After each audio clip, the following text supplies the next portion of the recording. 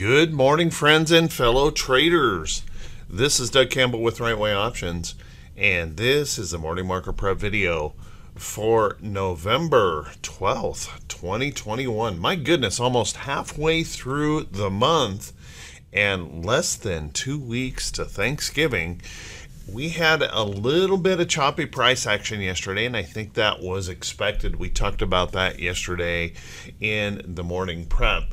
We had tech stocks trying to move higher, but ended up selling a little bit into the close. We had the Dow or industrials just looking lower kind of all day in just a slow, steady drip.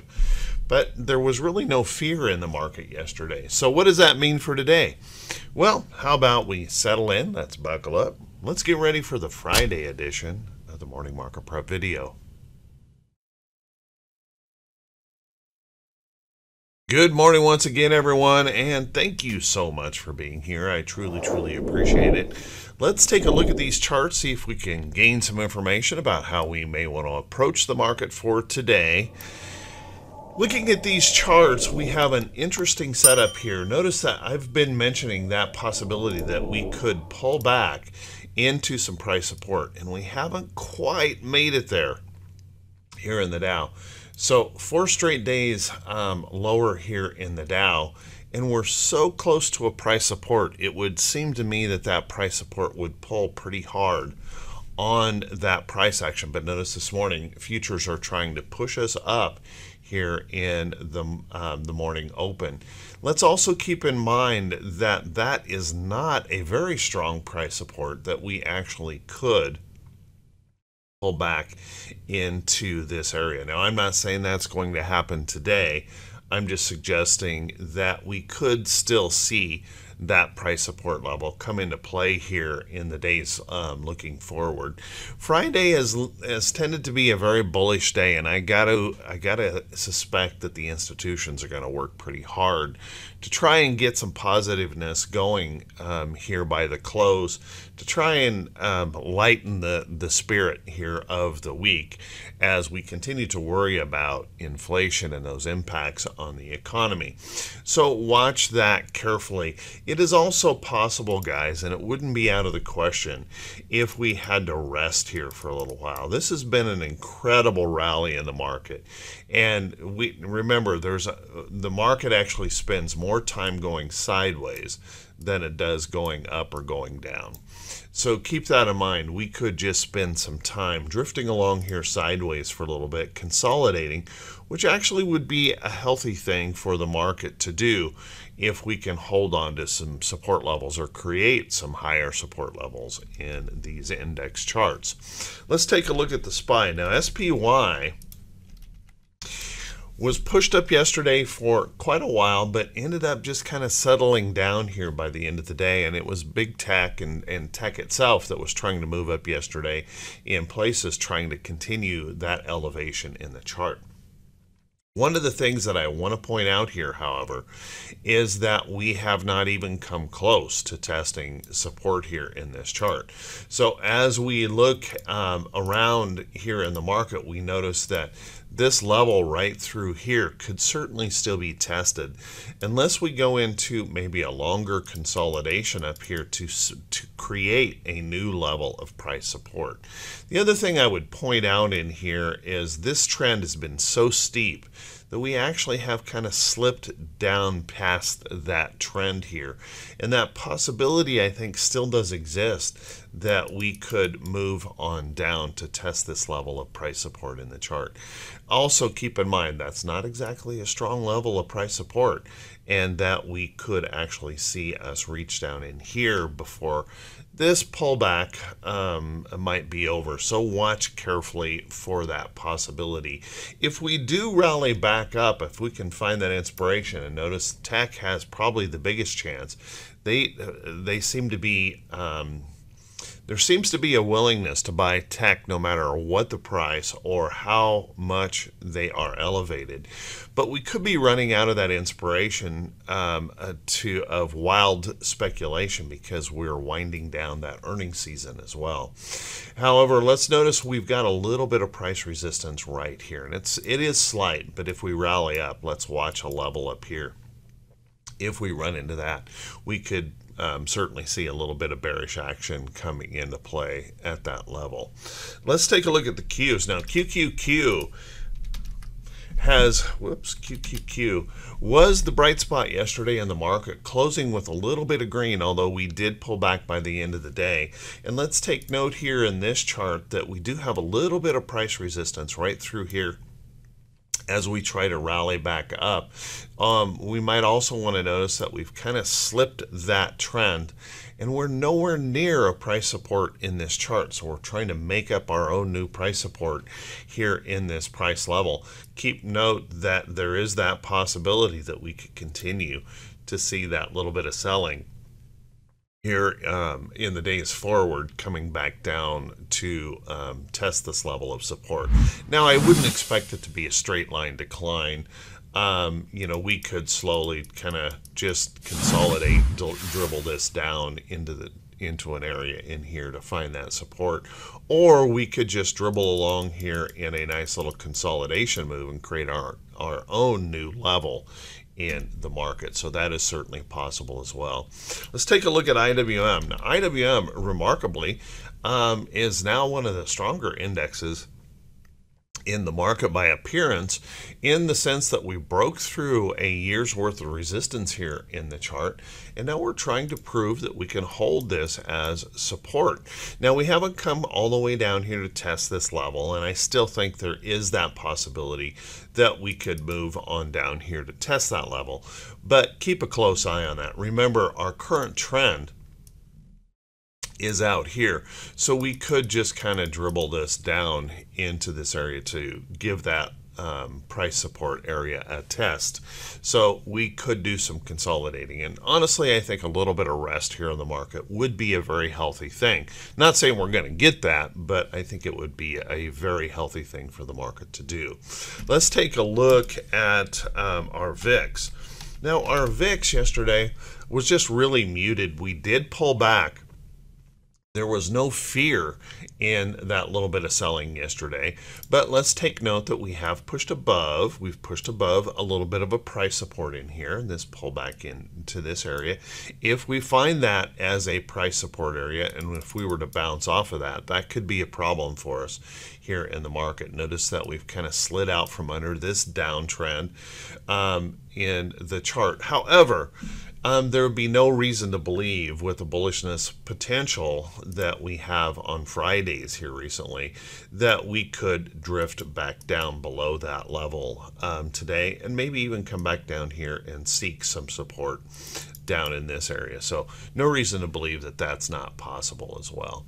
Let's take a look at our T2122. Now, our T2122, the 4-week new high, new low ratio, you can see that actually ticked up just a little bit yesterday. So we went just a little bit higher in T2122. And that was just simply, we had just a little bit of buying in there in tech. And you saw there were quite a few stocks that moved up sharply yesterday, while the rest of the market was just kind of drifting around. So take a look right here. If we can find some bullish inspiration today, we have certainly opened up an opportunity here for more upside. So if we can get enough bullish inspiration, there is certainly room now to make that move.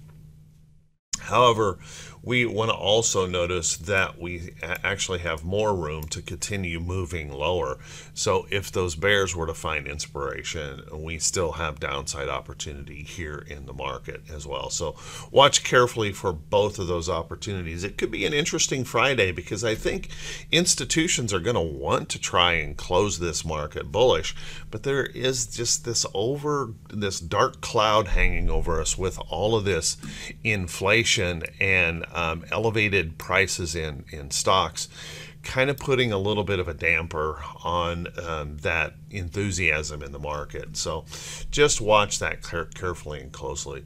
If we look at our T2107, T2107 did pull back yesterday a little bit, but it's okay. Not much, no damage here at all in that little pullback that we had, and notice we're holding price support. So this is going to be important. If we can continue to pick these stocks up out of the bottom and get them to lift, get them back above their 200-day moving average. Notice we're right there. We're borderline 50% of our stocks above the 200-day moving average. So we are seeing that improvement here. If that can continue to hold, that'll certainly help and be an inspiration for those bulls. If we take a look at our T2101, T2101 drifted lower yesterday, as you kind of would expect. It was just a real slow, dry, boring day, honestly. But notice right in here we had this downside move yesterday, and we're maintaining in this price wedge here on T2101, and we still have that certainly have that possibility we could just continue to wind in here, building this wedge out to the tip. So watch that carefully. It'll only be, I think, if we surge up above there where we start to get that fear move in the market, and we could see the market turn lower if that were to occur. But no fear of that, at least at the moment. Then let's take a look at that T2108 here really quick.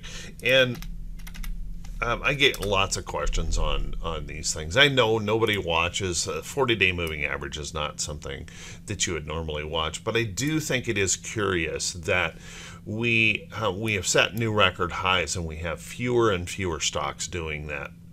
So those select stocks, if they start selling, that could be a real problem for us in the market. Right now, there's no worry about that, but we do have to consider that we may be kind of blowing a little bit of a bubble here in the market because of the sharp elevation that we have made, considering the inflation and some of those internal indicators of the market.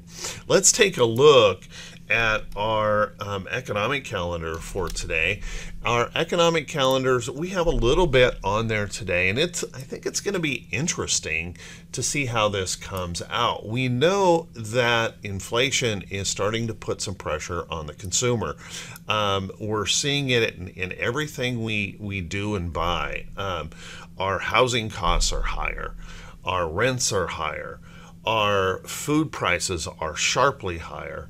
Our energy prices are sharply higher, and all of those things are having an impact on the consumer. So it's going to be interesting today. Our consumer sentiment has been pretty low here. Though we did tick higher last month, it'll be an interesting look at that today. Will the consumers continue to feel the pinch? Will we see that sentiment increase, or will we see it pull back? Could be an interesting number today, and could be the inspiration whether or not we start to worry about that inflation a little bit more today, or if those bulls can push on through and shake it off. And then we have that job openings report here today, and it'll be interesting to see if we're making some progress on that job openings report. We do have a Fed speaker here today. I don't think that'll move us around at all. And the Fed balance sheet here on Friday, which is not normal, but nobody cares. It's over $8.5 trillion, and we just keep printing because we love printed money. Let's take a look at our earnings calendar for today. Our earnings calendar is starting to wind down here just a little bit. And as we wind down, we're going to, well, it'll just be interesting to see whether or not consumers will be out spending enough to get us a Santa Claus rally this year, because we're going to start losing that inspiration here in those earnings reports. We have about 85 companies on the list today, but we have a large number of those that are small caps that are unconfirmed reports. So we don't have all that much for notables here today. And we really don't have anything that I would suggest would be truly market moving. So we're going to lose some of that inspiration. Let's take a look at AZN. AZN reporting today. It looks like they disappointed here this morning. VIVO is on the list. Looks like they found some bullishness here this morning and looking a little bit higher. We have MFG that will be reporting. We have SPD that will be reporting. We'll hear from NGD here today. There's a couple others I put on the notable list, but I got to tell you, they're not hugely notable. So not a day that's really going to have a lot of inspiration on that earnings front. So we may be looking more toward that economic calendar for inspiration, or possibly political news or something like that. So watch carefully for that. So how about we take a look at some stocks that could be setting up for today? But before we do that, guys, really quickly, if you could do me a favor, if this is the first time you've seen these videos, click that subscribe button on YouTube and click that bell icon so you can be notified every time I post a video. And then also, if you feel the video is worthy, if this kind of no hype and no prediction type content is helpful to you, if you could please click that thumbs up button and leave a brief comment. It's the engagement with the channel that makes the difference, and I just want to say thank you so much for everyone who does do that. It does mean the world to me. Truly appreciate it. We are growing, slowly growing, but we are growing, and we're approaching that 25,000, and there will be a giveaway. I'm a wood carver, and I'm going to send somebody a personally carved piece that you can have for the holidays. Let's take a look at the stocks that could be setting up, and please keep in mind, guys, that these are not recommendations to buy or sell any security. As a matter of fact, you need to do your own due diligence on these charts. Make sure you understand the risk of every single trade, and just because I mention these stocks does not mean that they are suitable for you to trade. Make sure you understand the risk of every position and never ever blindly follow someone else's trade. Let's take a look. Yesterday I picked up a position in Plug. You guys can see the patterns that I like to trade, where we follow the trend. We had a nice little resting pattern out here to move over to trend. Picked this up early on yesterday, had a nice result by the end of the day. Plug Power, and I got to tell you, I think the hydrogen technology honestly has a better chance of powering our electric vehicles than all of these charging stations all over the country, because we're going to need a massive infrastructure improvement to do that, to create enough electricity. And we really don't have the electrical energy generation to supply all of these vehicles yet. So I think fuel cell technology or hydrogen technology definitely has that potential to really move these EV vehicles along. So keep an eye on Plug moving up here in the chart. We'll see if it can continue to move through to the upside. Let's take a look at a couple others. You guys know that I'd mentioned Harley-Davidson earlier on this week, and we continued this drift back down in this chart. But we are trying to hold on to this little downtrend break, and we are trying to hold on a little bit of support here in the chart. Harley had a good earnings report. I'm not saying that this is a bullish chart yet in any means, but I do think it's one that you could keep on your watch list. And this is one of those classic patterns that we trade. It's called a round of bottom breakout pattern, and that's where that price breaks out above that 50-day moving average. And notice that that 50-day moving average is starting to turn and flatten out. And I got to tell you guys, if you're interested in this pattern, and I got to tell you, this is a very productive, a very profitable pattern to learn to trade. My good friend Rick Sadler is going to be teaching. This is his baby. He created this pattern and the trading rules around this pattern. He's going to be teaching a class coming up here soon. If you guys jump back to the website, hitrunCandlesticks.com, you will see a notice on that. I would highly recommend you getting signed up for that class. Very productive pattern for me to trade. So in this rounded bottom breakout, we have that possibility that Harley-Davidson could move up into this area up here toward the 200-day moving average. And we want to watch for that possibility in that chart. Let's take a look. We have other charts that are looking pretty good. Let's take a look at TLRY. TLRY is in that same pattern. Notice how we've broken this downtrend here in the chart. We finally held it as support, and now we're starting to perk up. We broke through a little bit of resistance, getting that little resting pullback and seeing some buyers stepping up here. So keep a close eye on that. TLRY really starting to pick up here, maybe looking like a buy. Even today, let's take a look at that. And if we look at that, there's that rounded bottom breakout again, pushing up through that 50-day moving average, showing that bullishness. So we would look for that to maybe kick on through to the upside. And, you know, you could also look at other cannabis stocks, you know, MJ cannabis ETF, breaking that downtrend, trying to show that bullishness, trying to round itself back up. So you might want to keep an eye on some of these cannabis plays.